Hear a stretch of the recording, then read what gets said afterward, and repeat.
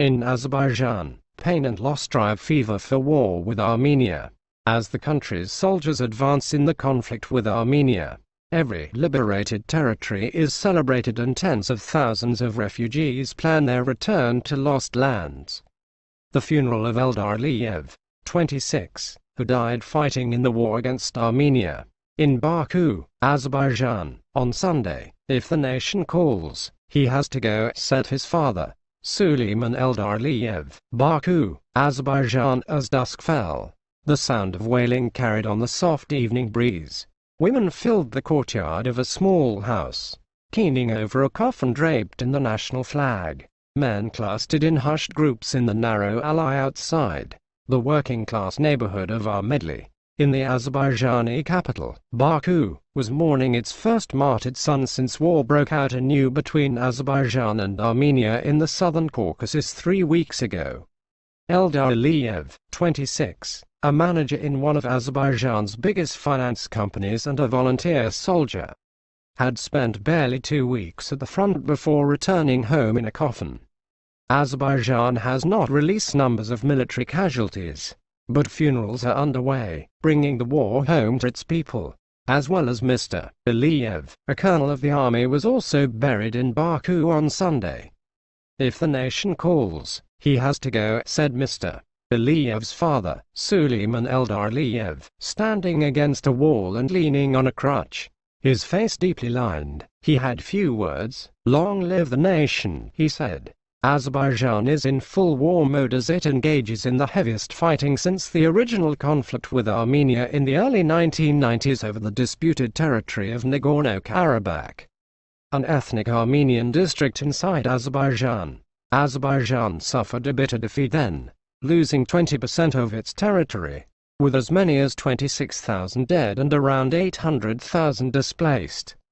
The Martyrs' Alley Cemetery and Memorial in Baku is dedicated to the hundreds killed by the Soviet army in a crackdown in 1990 and to the 26,000 soldiers and civilians who died in the original Nagorno-Karabakh war. That's where matters stood for 26 years of a frozen truce, interrupted periodically by spasms of violence that were quickly tamped down by outside powers. But Azerbaijan, an oil and gas-rich former Soviet republic, has been quietly rearming for years. When clashes broke out 3 weeks ago, the country plunged into an all-out war to reclaim the lands it lost. Around the capital of Baku, signs of war fever are not hard to spot. The country's bright 3-colored flag hangs from every public building, while giant screens along the main streets downtown play horrifying video footage of precision drone strikes on Armenian soldiers. Every few days, President Ilham Aliyev, who has ruled the country since inheriting the office from his father in 2003, speaks to the nation and announces the names of villages and towns that have been newly liberated. Anna Mamedov, 36, a cousin of the volunteer soldier who was buried in Baku on Sunday, said, "The Azerbaijani army has shown its power. This will continue until we liberate the last piece of our land. And at the end I would like to note that everyone will finally understand Azerbaijan," added Mr. Mamedov, himself a war veteran who lost an arm. Azerbaijan is a tightly controlled society where dissent is quickly quashed. Criticism of the war, where it exists, is muted, yet their general mood is overwhelmingly supportive. In numerous interviews, Azerbaijanis expressed their frustration that peace efforts led by France, Russia and the United States have never brought a resolution, despite repeated United Nations resolutions in Azerbaijan's favor. The shore of the Caspian Sea in Baku, Azerbaijan, an oil and gas-rich former Soviet republic, has been quietly rearming for years. "This is not Aliyev's war," said Zarsha Aliyev, the South Caucasus analyst for the International Crisis Group, in reference to the president. "It is all of the people's war." Mr. Shariyev said that many Armenians and Western officials working in the region had never fully understood how important the losses of both life and territory were to Azerbaijanis. An award-winning investigative journalist, Khadija Ismailova, who was jailed by the Aliyev government for her work in 2015, said that she and other activists were keeping a moratorium on dissent while the war raged. "You keep it down because soldiers are dying there," she said. But she said she could feel popular anger building in recent months as the Armenian side adopted an increasingly aggressive stance. "I am usually cool about politics," she said, "but I was angry." In a dilapidated, half-built school building in a northern suburb of Baku, more than 1,000 refugees still live in cramped, unsanitary conditions where they first found refuge from the war decades ago. Their rooms are divided by flimsy plywood walls and residents cook and hang washing along a narrow underground corridor. Yasmin Abbasova, 12, cooking lunch for her family in the basement of an unfinished school in Baku where many refugee families have been living for decades. "Everyone lost hope with the peace discussions," said Suleymanova, 34, who lives with an extended family of 8 in a damp set of rooms that smelled of the sewers below. "Our president offered peace for years, but nothing changed. But now she has reason to celebrate. Both her family and that of her husband are refugees from Jabrail, a district near the Iranian border." She pulled out her cell phone and played a video of Azerbaijani soldiers celebrating a day earlier as they raised the national flag at a bridge near her village. "From 1993, we were called refugees, but now our lands have been liberated. We are no longer refugees," she said. "We have proof. We saw the bridge and the flags in Jabrail. Of course we are very happy when we see these things. I was 7 when we left." For Ms. Suleymanova, there is no doubt they will return home. In Baku, she works cleaning houses and her husband sells security cameras. But work has dried up with the coronavirus, and they're struggling, she said. "My godfather had lands. We had fruit and vegetable farms," she noted wistfully. "It was not like now. This poor life." Many of the Azerbaijani refugees come from agricultural villages and towns in 7 districts, including Jabrail, that surround Nagorno-Karabakh, which was populated mainly by ethnic Armenians and was always the focus of the dispute between the two countries.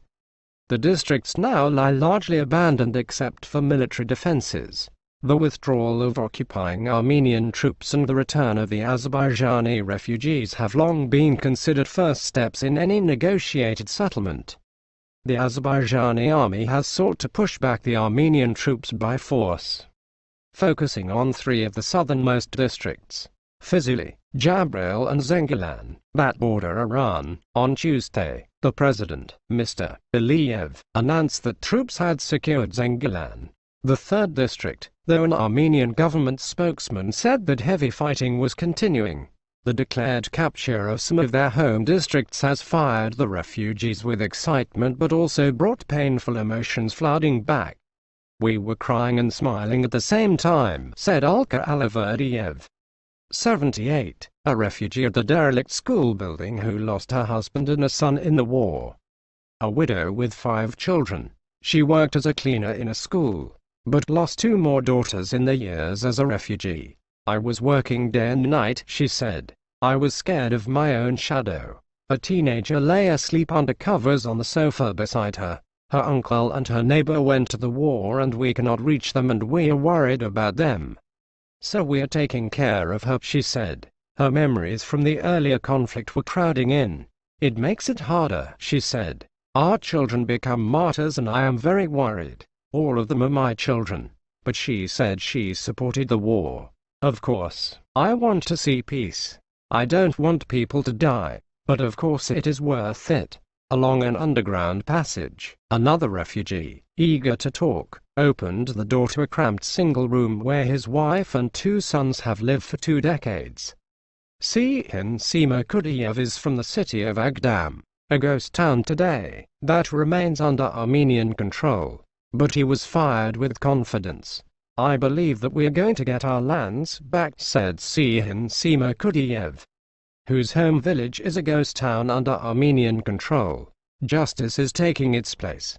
Even refugees who have been able to build businesses and buy property have started plans to return to their homes," said Eldar Hamzali, 26, whose family comes from Fizuli. He pulled up a page from Google Maps to show his family house and land. Although the government has said it has secured much of Fizuli, the village where Mr. Hamzali's family comes from is apparently not yet under Azerbaijani control. Nonetheless, he said his uncles had already decided where each would rebuild their homes. Mr. Hamzali has even been asked to calculate the costs of transporting the remains of relatives who died in exile for reburial in the village. He added, "The feeling that you are temporarily here never left us," he said of his life growing up in Baku. "I think I could find some peace of mind. Here I'm a guest, but there it's my village. I think I would feel much more secure."